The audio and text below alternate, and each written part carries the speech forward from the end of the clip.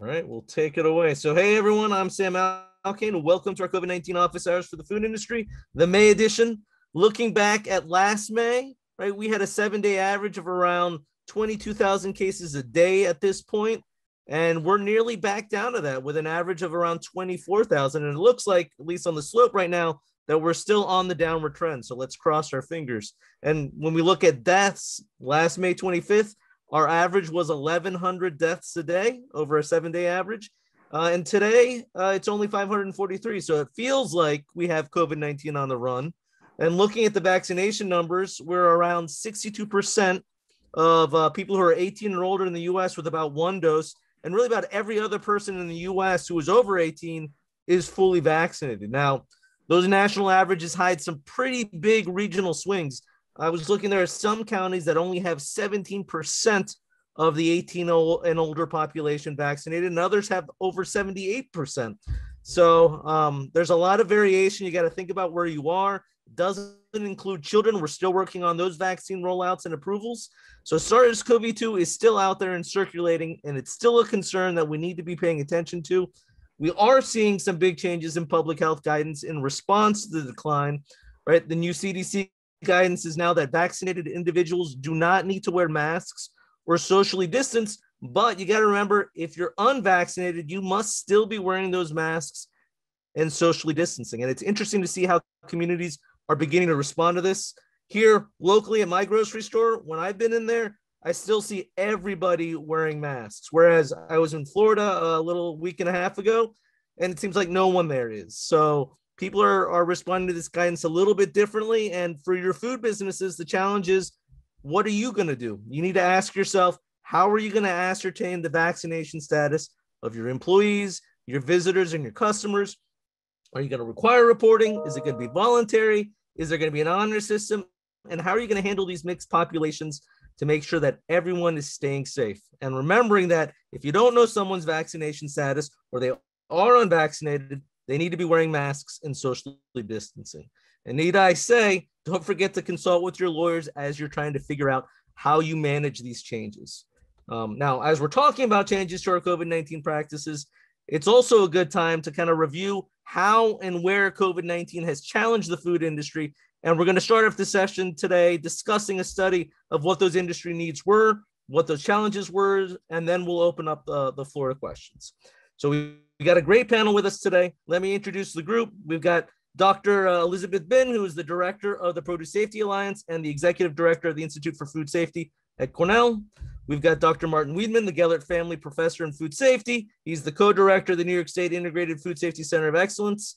We've got Dr. Aliosa Trimick, who's an extension associate in our dairy extension program and our COVID-19 resources guru. We got Dr. Callie Neal, a professor of microbial food safety in the Department of Animal and Food Sciences at the University of Delaware, where she explores the transmission of public health and food safety relevant viruses and pathogenic bacteria. We got Dr. Ruth Petrin, who is the president-elect for the International Association of Food Protection and the founder of Ruth Petrin Consulting, with years of experience in identifying and tracking emerging food safety trends and new control strategies.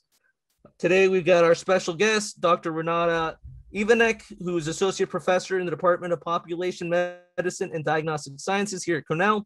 Her research involves a variety of epidemiological approaches, including mathematical modeling of infectious disease, spatial analysis of landscapes and weather data, statistical modeling, and risk assessments. She's been leading a USDA-funded grant to model COVID-19 transmission in food facilities and their impact on labor.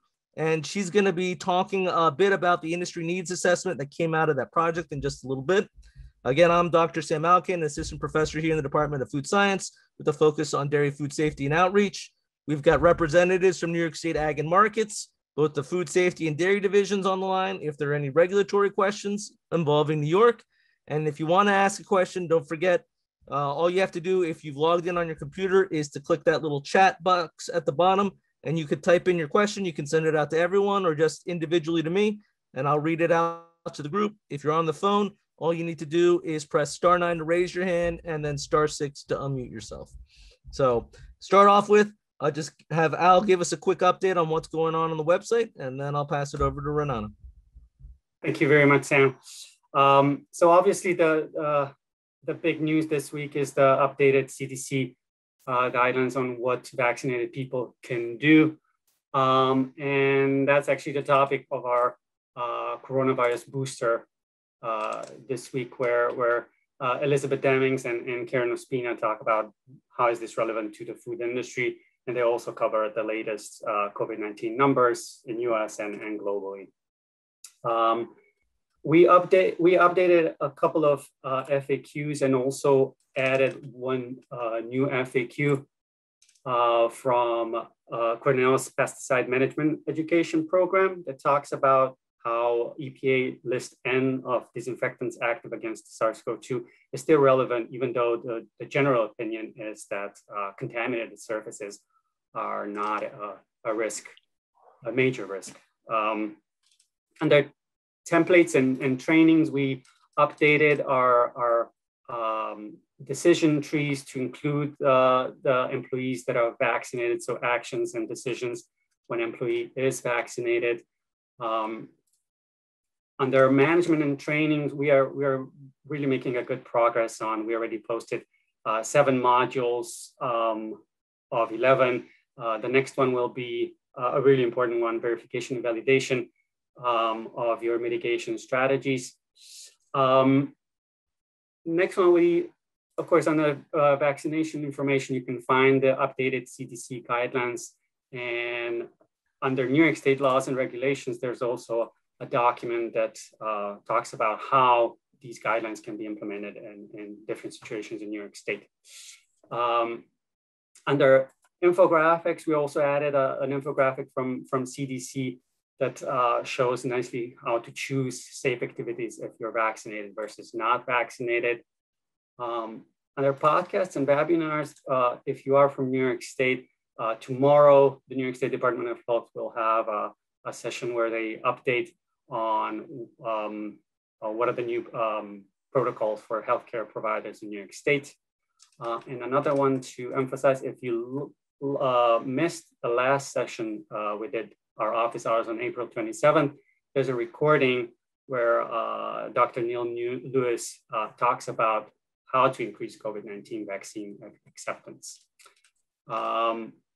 Visit our virtual office hours tab to find out information about our next office hours. And as always, if there's any comments or questions that you have, use our link with all the experts. We have experts from all fields, including Karen Ospina, that can help you out in Spanish if Spanish is your preferred language. And with this, I think I can finish this webpage update and give it back to you, Sam. Thank you very much. Great. Thanks, Al. Yeah, that talk last time with Dr. Lewis was great. And I think it's still, vaccine communication is still an ongoing issue. And so if you have time, it's good to review and catch up on that. But with that, I'll pass it over to our new special guest, Renata, to talk a little bit about this needs assessment and the work that's been going on. So take it away. Thanks, Sam. Let me share slides.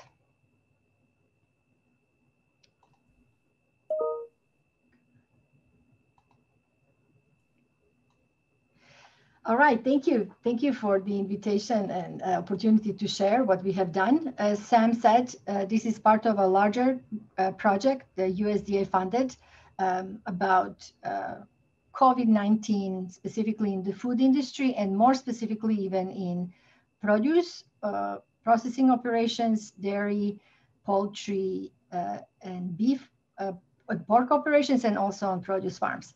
So as part of that project, we did a needs assessment, and I'm going to just give you some highlights from that project, the preliminary findings, really.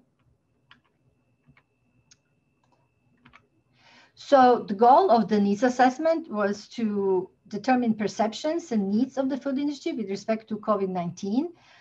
We used a survey instrument, electronic survey with 43 questions, quite lengthy, 2 questions in 2 parts about participants' overall food industry sector, and then for a facility operation or operation of participants' choice, we asked for a few more informations.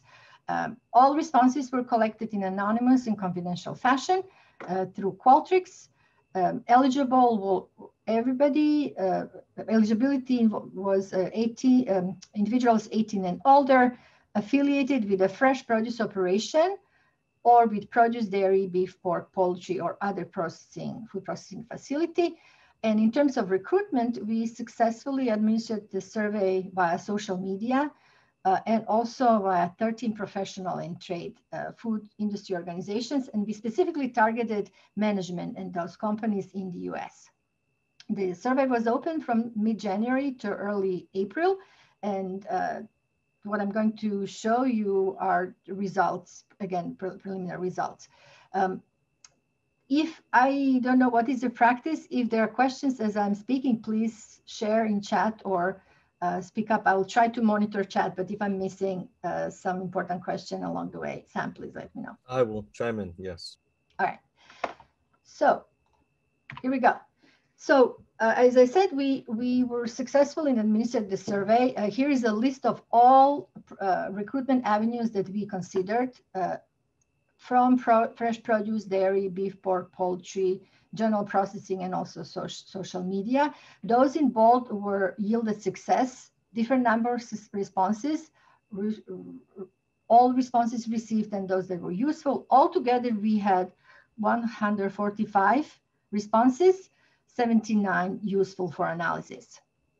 And in terms of industry sectors represented, we were very successful recruiting dairy processors with almost 50% coming from the dairy sector, 22%, 1/5 from fresh produce sector, and then 30% were other. Other included a variety of companies from chocolate to frozen produce to a beverage. So it was quite a bit of diversity. As you can also see, we were not successful in recruiting anybody from the poultry sector or beef and pork. So that is already at the start acknowledged weakness. In terms of facility sizes, most of our participants were coming from medium-sized facilities classified as 50 to 150 employees. 1/3 were from large facilities and fewer, about 1/5 from small facilities. So from the next several slides, I'm going to show you graphs that look like this. These are heat maps. So and at the top is the question, exactly how we asked it, and then sub-questions on the left. Different squares have numbers in them, which indicate number of responses received for that particular level of concern, for example, here. With color, the darker the color, the more responses. So for example, this question asked, regarding control of COVID-19 in your industry sector, how concerning are the items below? And then we ask a number of items. On the far right side, I'm showing median score for this in terms of the level of concern for specific item.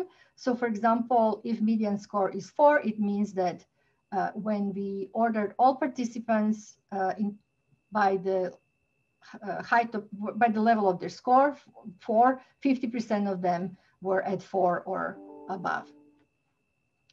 And so the larger the median score, the more concern. So here we go.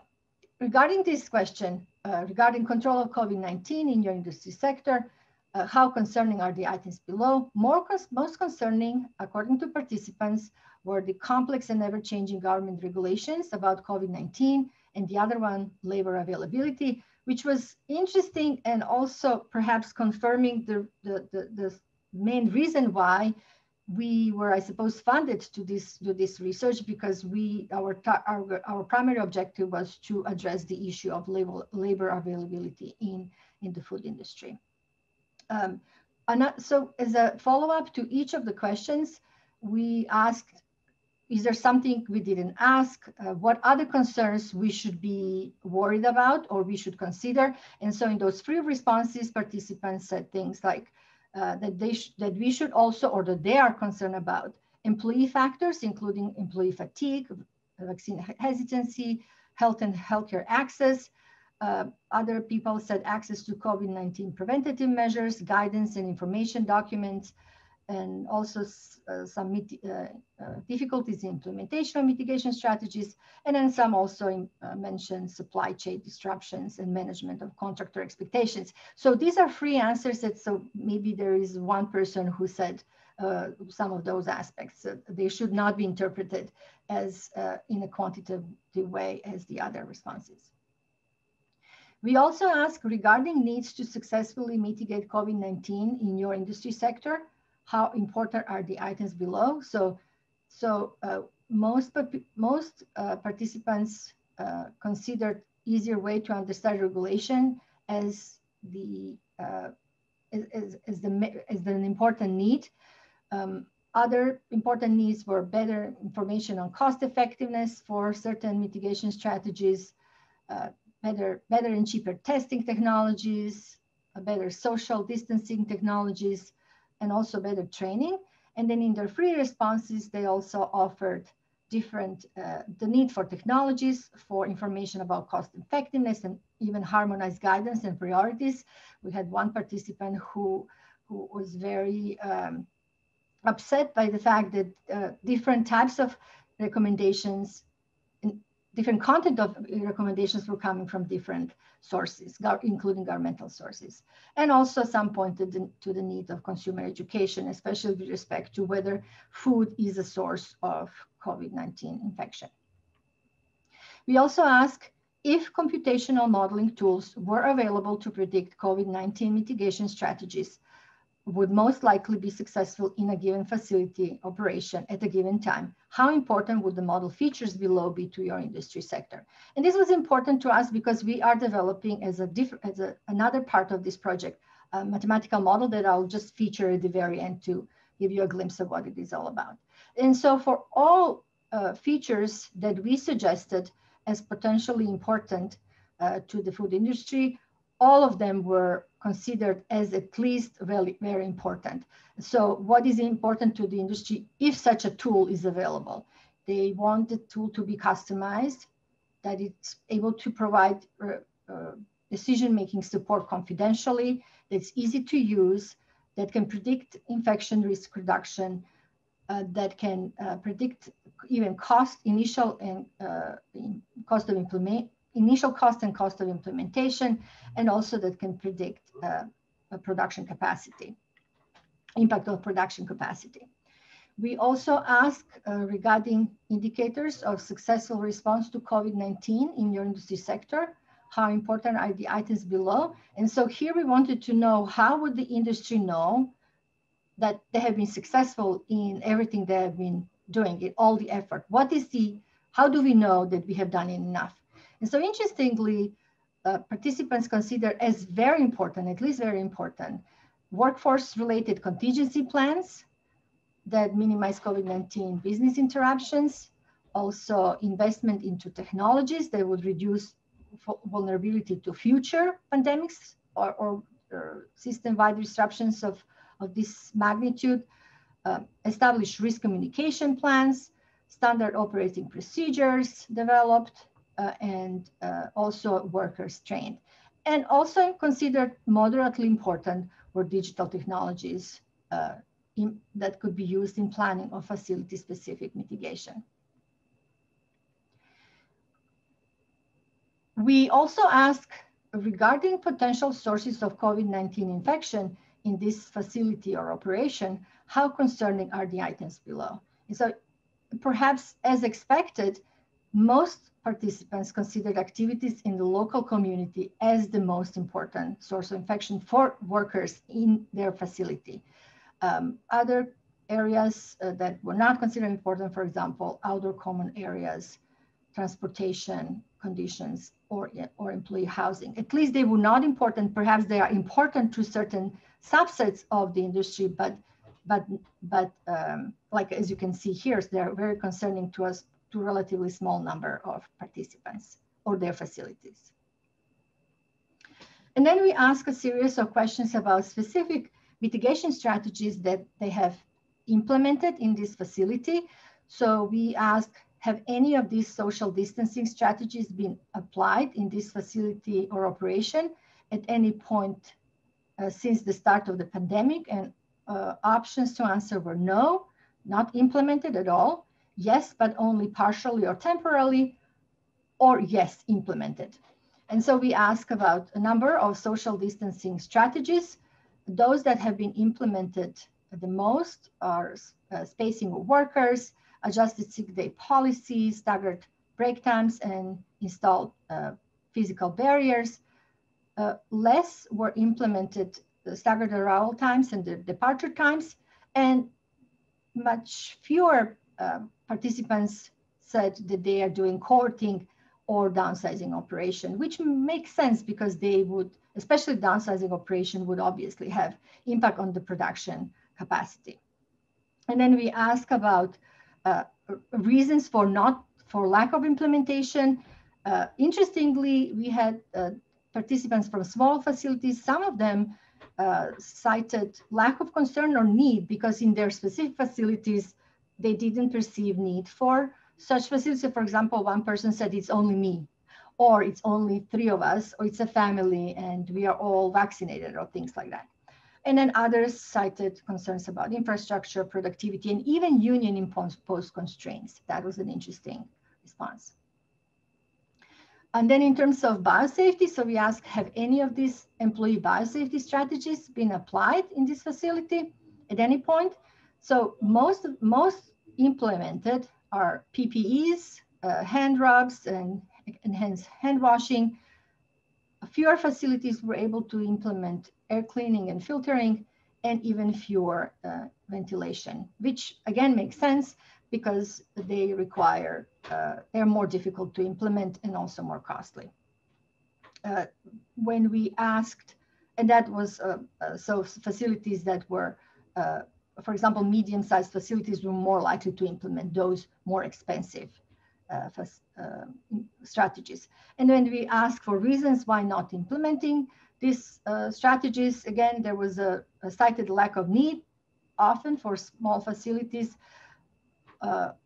lack of funds or supplies, especially for PPEs. There was at some point, the concern was that there was no enough PPEs, and then also infrastructure constraints for some of the operations. And similarly, ask for surveillance strategies if they have been implemented. And so here, most facilities or most participants cited implementation or return to work post-recovery policy, contact tracing and quarantine, and temperature screening and quarantine, but fewer are able to test for infection and isolation. So there was again, so here we've seen some differences both in terms of size of facility and also in terms of industry sectors. So for example, the dairy sector was more likely to implement contact tracing and quarantine. And then we asked for free responses, why not implementing some of those strategies? They cited, again, lack of concern or need, their self-recognized lack of concern or need. They were also concerned about consequential worker increases in worker absences for some of those strategies, specifically for strategies that identify potentially sick individuals, but not necessarily confirmed, and send them home, and then also cost of implementation. So those are the results of the needs assessment. More than happy to come back to any of those. Apologies if I was rushing through. As I mentioned, we also are doing another big part of the grant is mathematical modeling, and that will be ready for presentation in this forum in the near future. But for now, I just wanted to give you highlight, as Sam put it, a trailer so that you know what's coming. So we are developing a model that predicts employee illnesses and work absences due to COVID-19. And in this initial effort, we are specifically focusing on a produce farm operation. And so the model is developed in such a way that we can test relative effectiveness of different mitigation strategies.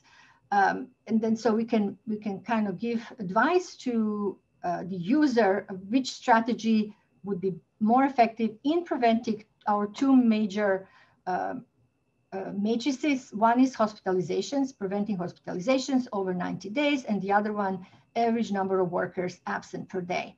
And so this is just hypothetical example, so please do not overinterpret the numbers, but just to give you a hint how this might look like. So if you do no mitigation at all, this is what we would expect over 90 days in a facility of 100 employees, in a produce grower facility on average. In some iterations, because the models that we are developing are stochastic, taking into account uncertainty and variability. So on average, one person would be hospitalized, sick enough to be hospitalized. But then we can test a number of interventions, for example, temperature screening with different temperature threshold and how that affects hospitalized workers, and also different vaccination rates, different reduction in transmission potential, let's say using social distancing, mask, and so forth. And then in terms of average worker absent per day, as you can see, some, again, do not overinterpret the numbers, but some interventions result in a large number of absences on any given day, and then others have no effect at all.